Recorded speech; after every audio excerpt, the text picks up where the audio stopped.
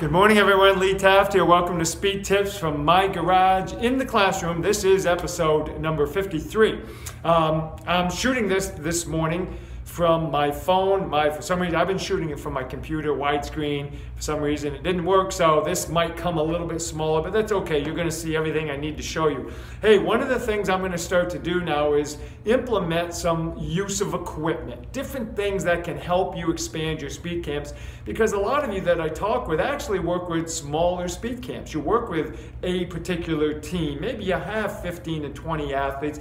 Even if you're up to 40 athletes, you can still do a ton if you put them into like groups of 3, so you don't need as much equipment. Today we're going to talk about using the power shuffle and how we can progress that from a normal reactive shuffle, but we're going to use it as a corrective today. We're going to use low boxes, all right? And I'm going to show you what you can do, because you might say, well, I don't have any low boxes. Well, let me show you.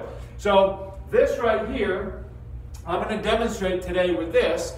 This is actually part of my lifting blocks, okay? So when I do pulls and stuff and we raise up the bar, this is just one of those. It's 2 inches, but I use it for low box training all the time. This is a great tool.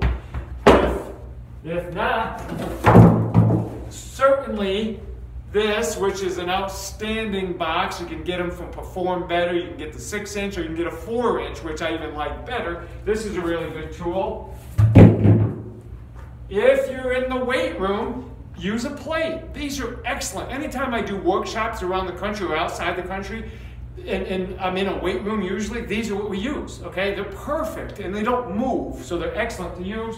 And any other thing along that line. So let me go ahead and get started with this. So what I want to teach today is, so for example, here, let me get this out of the way for a second. So if we're working on that hard shuffle and we're moving, well, here's a great exercise we can use, and we can eventually add more resistance through the use of bands, which I'll show you down the road.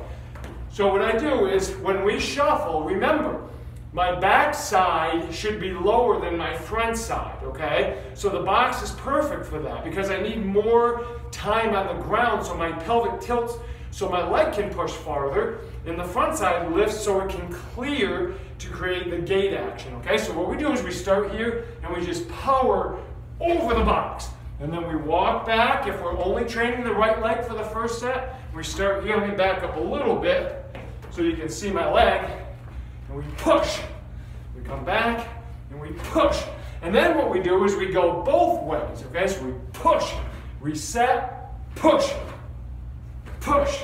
Now, eventually, like I said, you can make this a more resisted type form of training by adding a band to the athlete, and it makes them push harder. And I'll show you that later, because you can manipulate the upper body as well if I want to control more swaying to the right and to the left in the frontal plane.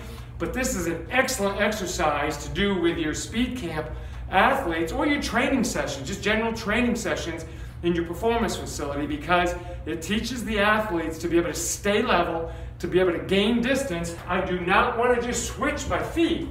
I want to gain distance and travel over the box. That's what a lateral shuffle is all about. Okay, hey, we'll see you tomorrow for episode number 54. You guys have an awesome day. Thanks now.